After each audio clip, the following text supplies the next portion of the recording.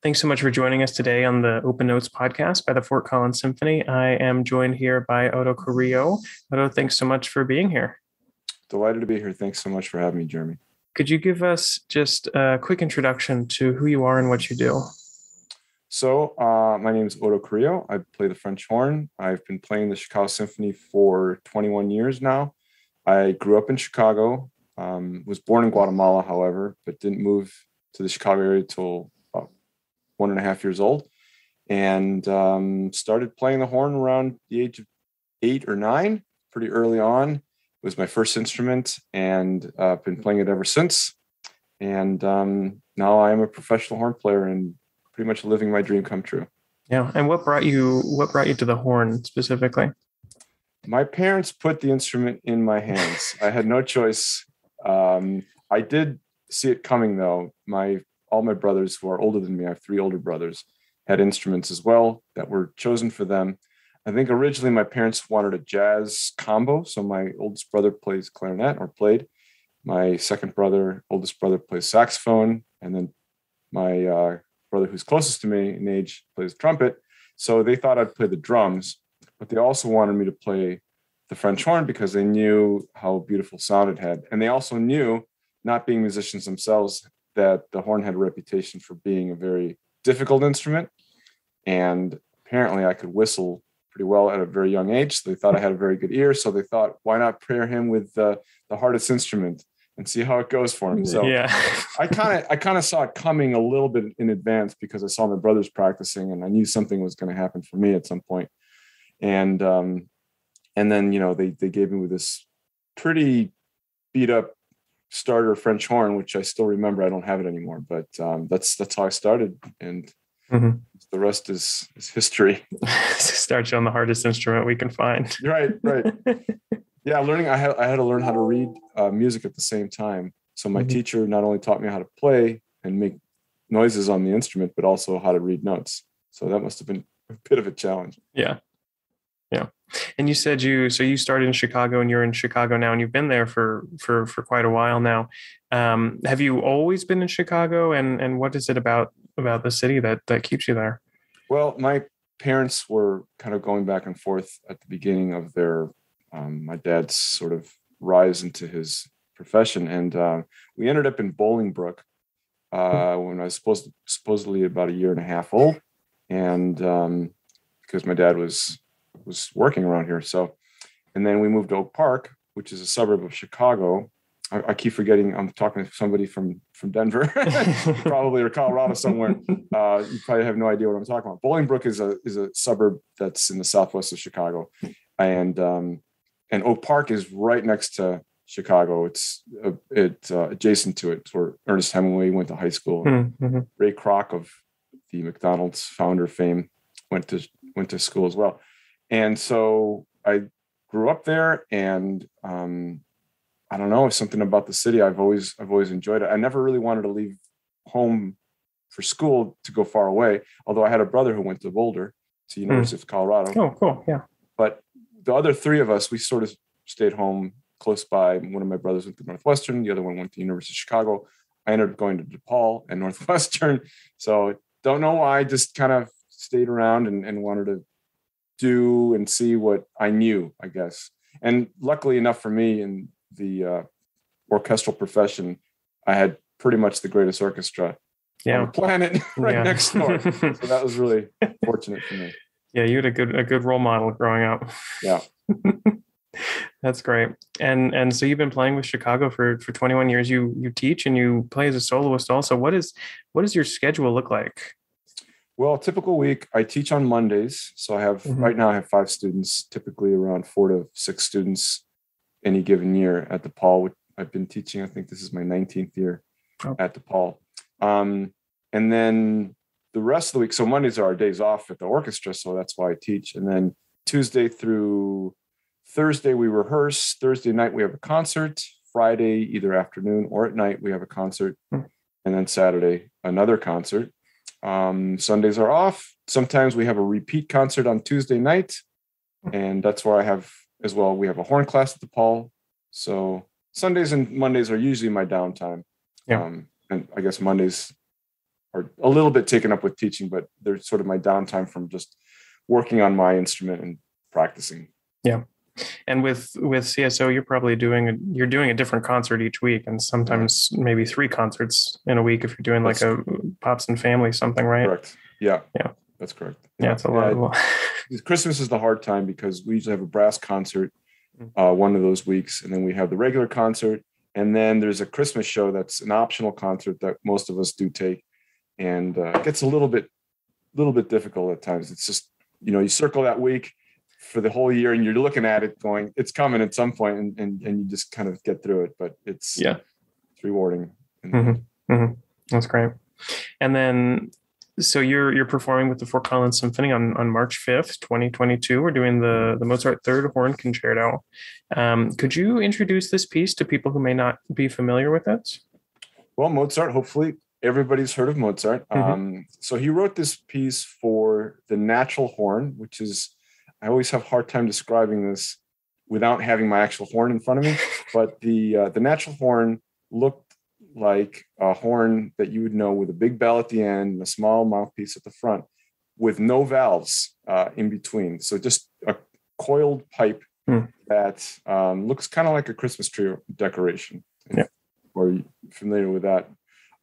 So no valves. Basically, a lot of the notes can be played without using any sort of adjustment with hand in the bell, which is what people in Mozart's time would do. They would have the right hand in the bell to open and close to make different pitches. Now, of course, different pitches can be done by tensioning the lips, higher or lower notes. So you can get a fair amount of notes that way, but you can't get all the notes that Mozart required. So you'd have to have a little bit of work with your right hand, stopping and opening in various degrees. And it's very tricky. So that's one aspect of the concerto. However, now with the modern horn, we have valves, so we can finger all the notes, and so we don't have to open and close our right hand. So you hear open sounds, a modern sound.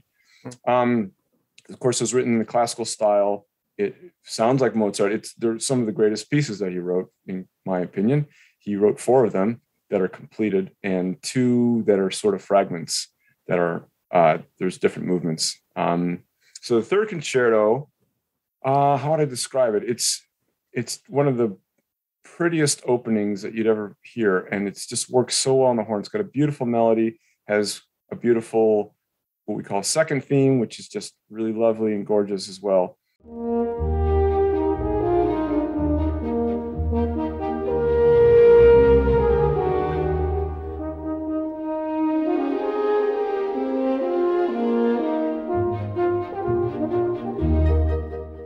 The second movement is called the romanza, which, as you might guess, it's just this sweeping melody that just keeps going and going.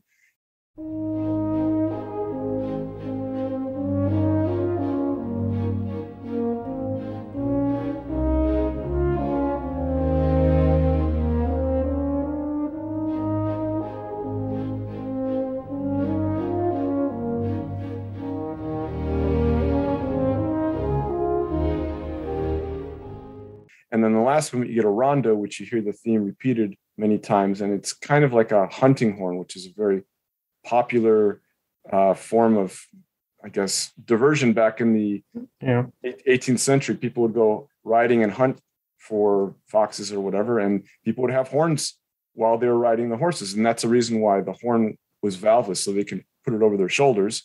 And then when they saw something that was of interest, they can signal to the people behind them or whatever, and let out a call. So the last movement has sort of that reminiscence of a hunt. So it kind of gallops along quickly. It has a lot of spectacular flourishes for the horn. And as you might guess, it shows off the virtuosity of the horn player.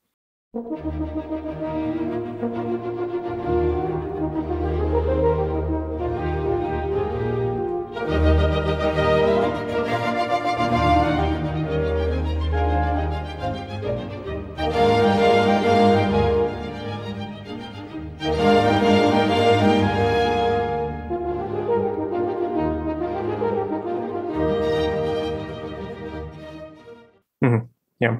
One thing I wanted to emphasize for those listening that aren't familiar with the horn is that a lot of the notes that you're producing are happening in your mouth. And you mentioned that they used to not have valves, which means that basically everything that they were doing was only. And could you explain that real briefly, just for Sure. people who don't know? Yeah, well, when we make a sound on the instrument, it's sort of like a violin rubbing their bow across a string. We have to create vibration somehow. So we vibrate our lips, and I can do it like that. If you make a sound like a bumblebee, by blowing air through my tight lips, and it'll vibrate that way. And that's basically what we're doing through the horn. Now I can lips are a little dry. I can go up and down that way as well on the horn and make higher and lower pitches. The valves aid in getting specific pitches that are not on a natural tube, which is without valves. So, with the keys, I can play what a piano could play. Every note that's on the piano, black and white notes. Whereas before, they can only achieve that effect by opening, closing with their hand at some points. Of course, they can get some open pitches still, but they were further apart. So now with the advent of putting your hand in the bell and the right hand in the bell, opening and closing a little bit, you can get all the pitches.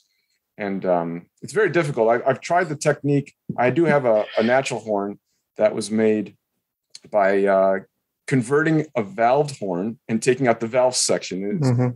A former student of mine was tinkering with it, and he took them out and he made a natural horn, sort of a modern version. And it's quite challenging to play it this way, because you rely on nothing but your lip tension and this hand movement, which you just have to learn. It's a new technique.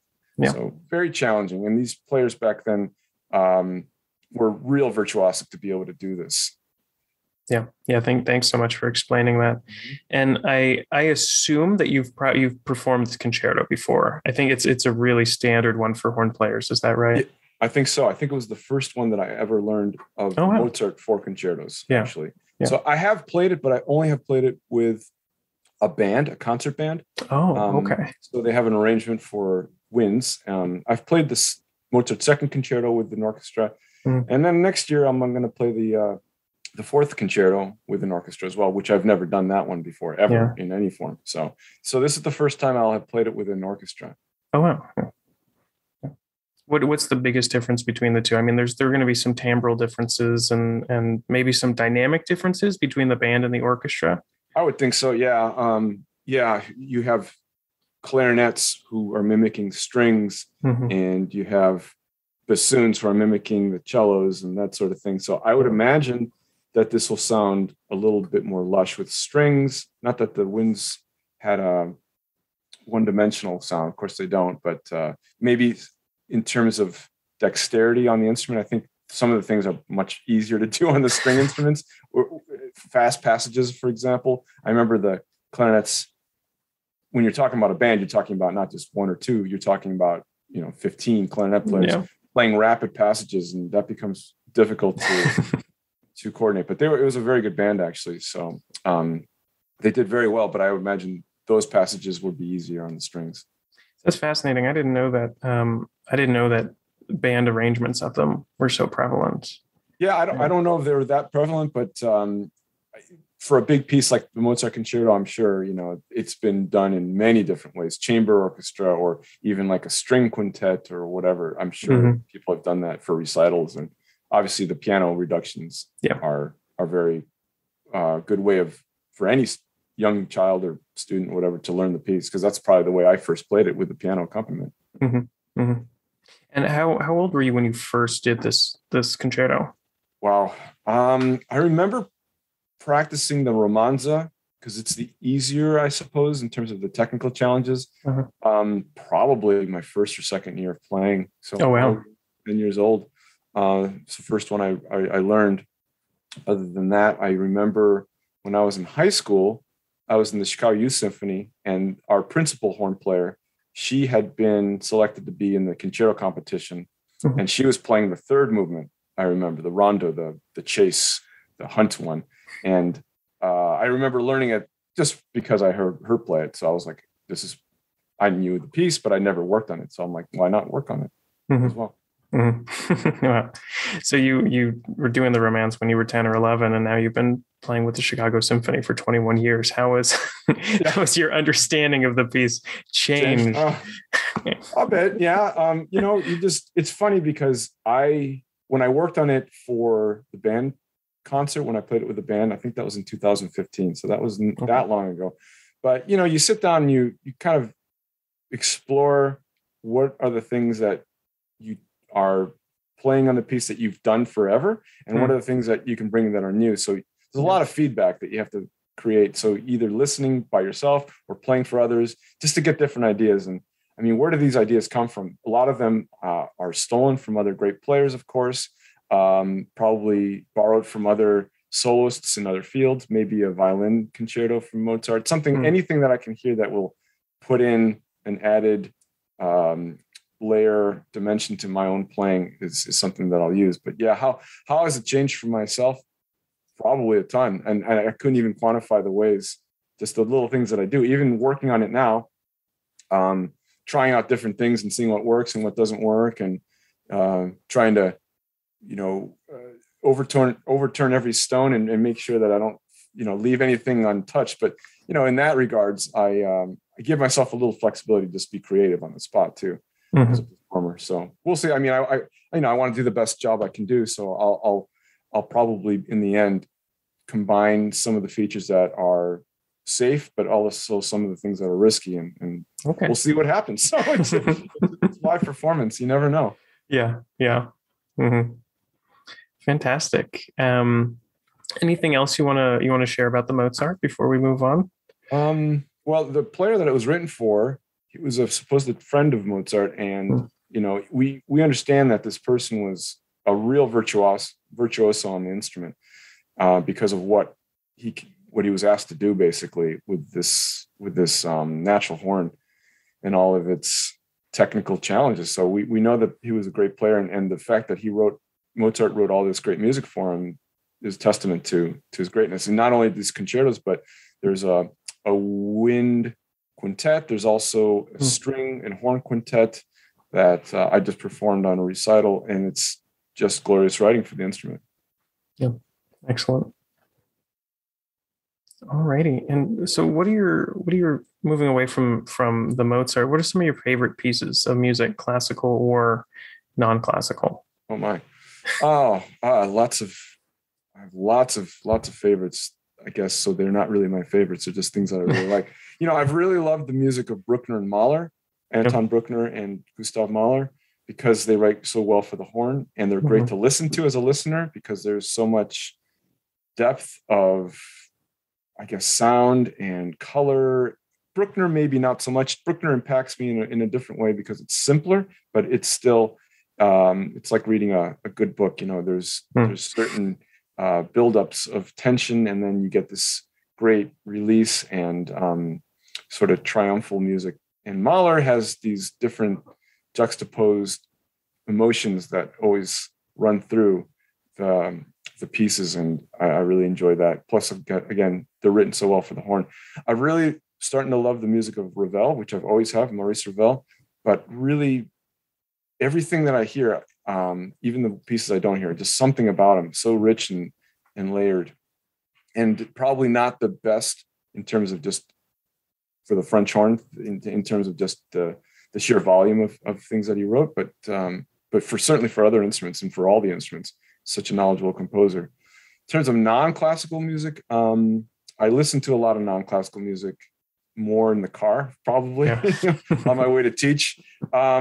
I listen to top 40 is what you call it. I listen to a lot of 80s music because that's when I was growing up and I remember. And so that always gives me I suppose, a warm, fuzzy feeling listening to the music of my childhood.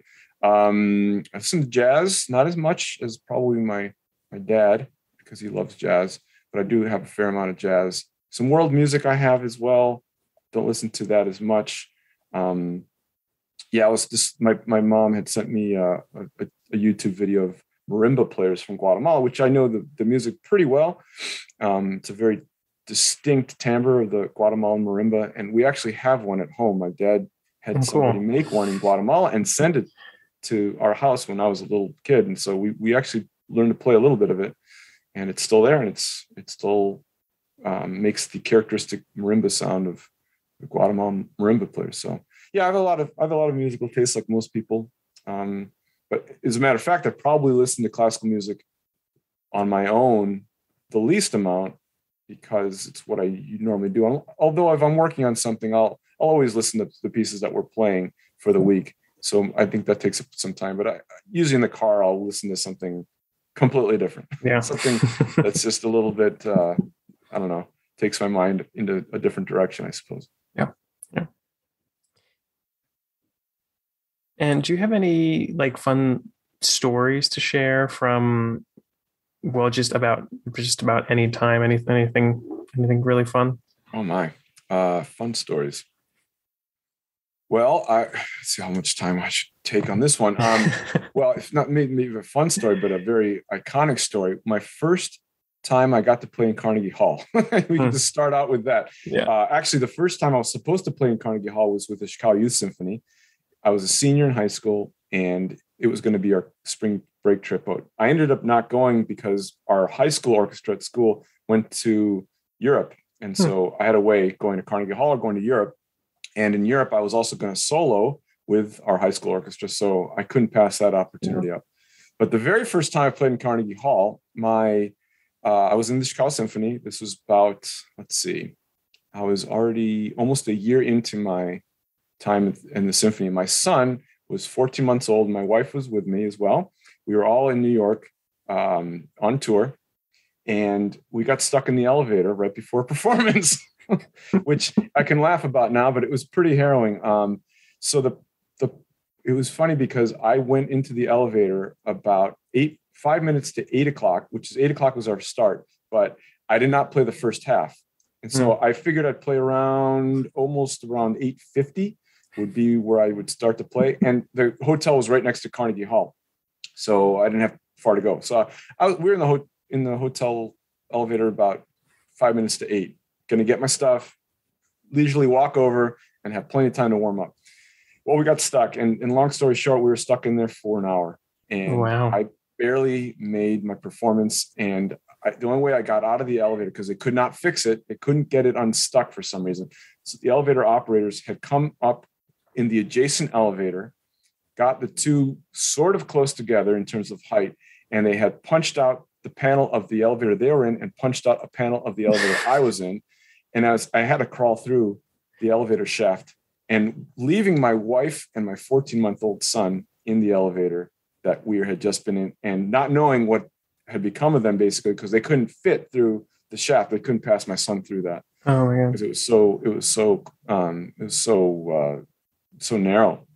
And I found out later, after my performance was done, that they had been okay. But I learned that my wife was in there for another hour as they were trying to work on it. And in the end, they had to just open up the panel a little bit more, and she had to pass my son through the shaft to someone else, and which she said was the hardest thing she's ever had to do. So, yeah, that was not maybe a fun story, but a very memorable. Wow. And crazy story. So that was my first time I played at Carnegie Hall. They say, how do you get to Carnegie Hall? Is practice. But I went a different route. Escape from the elevator. So you were like, the shaft was below you. You were climbing over?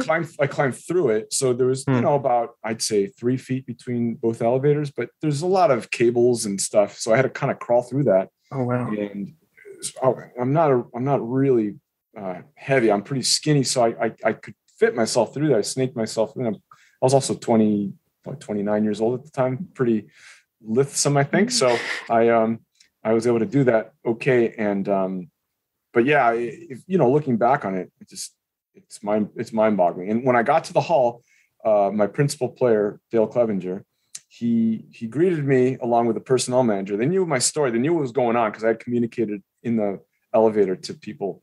And he said, don't worry, I'm going to get your horn. I'm going to put it on stage, meaning I'm not going to be able to warm up at all. And they had to extend the intermission about 5 minutes so that I can get cleaned up because I had grease all over me, and get my tuxedo on. Wow. And then get on stage. So interesting enough, my parents were at the concert. They had flown from Chicago, and my wife's parents were at the concert. They were from Massachusetts. We were a new parents. I mean, we had a 14-month-old, and we wanted to see New York a little bit, and they were there to help us out with our son. So they saw my principal taking my French horn and putting it on the chair without the player. They were like wondering, where is he? He's the only one that's not on stage. Is he screwing up or something? What's going on here? So yeah, kind of an interesting. You asked for a fun story. I could probably come up with but that was the first one that comes to mind. So fun stories happen on tours when we go with the Chicago Symphony. Just some amazing places we've been to. We've been to Japan, I think 5 times. We've been to Europe countless times. And the last few times I've been able to take my family on the starts of these European tours, and we were able to tour before the orchestra arrives. And so that's just wonderful to have the entire family. I have two children, and my wife's, and just enjoying driving around and staying in different places in Europe before the real tour starts and the real work starts. So yeah, that's been a ton of fun to see the sights of the world that way. That's awesome. And what do you like to do outside of music besides crawling through elevators? Right. Staying in shape, because I know someday I might have to do it again. No, I play basketball a couple times a week. Right now we're on hiatus because of the pandemic and being safe and everything. So I stay in shape that way. I love playing basketball, or really any sports. In the summer, we have a softball team from the CSO. We haven't played a lot in the recent past, but we have done more when I was first in the orchestra. So I grew up playing baseball. So I love playing that. I like woodworking. I'm a kind of an amateur woodworker. I saw your music stand with the horn silhouette on it. It was very cool. Oh, right. Oh, yeah. I like to do things. I'm not a professional or an artist of any sort, but I like to do things just to see, take my mind in a different direction. All these things apply to music. Of course, you can make a nice study of that. Just concentrating on one task and being focused. Of course, you need that for music. What else do I like to do? Of course, I like to listen to music. I like to travel. We've gone to, I don't know how many there's in the United States now. There's 61, 62 national parks that are named national parks. I've been to over 50 of them with my family. So we like to do that. We haven't traveled in a bit because of the pandemic, but I think going to Fort Collins in March will be the first time that I will have flown in 2 years. So that'll be exciting. I'm excited about that prospect. And I like to go visit the state capitals. I don't know. I think this is just a remnant of my dad taking us to different state capitals and national parks as well. When we were kids, in a van and a camper, trailer camper, and we would go visit cities. And a lot of times we'd visit the state capitals. And for some reason that rubbed off on me. So I have 2 more to go in the whole United States. And there's states I've been in, but I've never been in the capitals. And those are the Dakotas. So someday we'll see if I ever have a chance to get to Bismarck, North Dakota, and Pierre, South Dakota. Raleigh's in North Carolina. It's not even a capital. So anyway. What is a capital? Oh, I'm getting confused here. So I don't know. You can edit all this out. I'm no help. So yeah, two more state capitals to go, and I'll call it complete. So I wanted to do it before I turned 50. I turned 50 in December, so that didn't work out. But I'll get there sometime. Maybe while I'm 50, we can get there this year. Have you been to the Hawaii? Yep, we've been Hawaii and Alaska. In Alaska, we went to Juneau. Yeah. We took our kids everywhere we possibly could. We started when my daughter was 3. She's the younger, and my son was 6.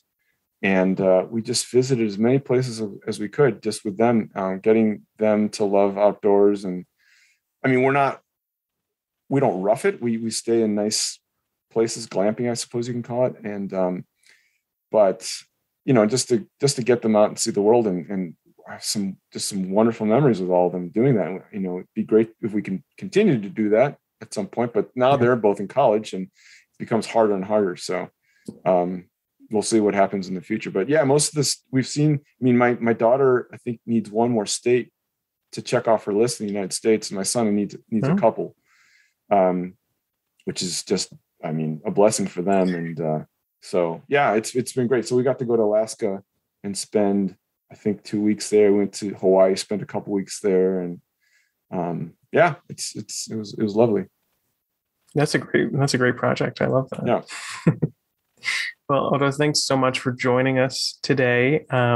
You're performing the Mozart Third Horn Concerto, with Fort Collins Symphony on March 5th, and we're so excited to have you with us. Yeah, I can't wait. It's been a long road for this whole pandemic and getting excited about performances. And of course, now I'm performing again with the Chicago Symphony. We have been since September, right, more or less regularly. But getting a chance to go out and get outside of Chicago and just play with a different group, and so I'm thrilled to go and share some of my music with you guys and have that collaboration.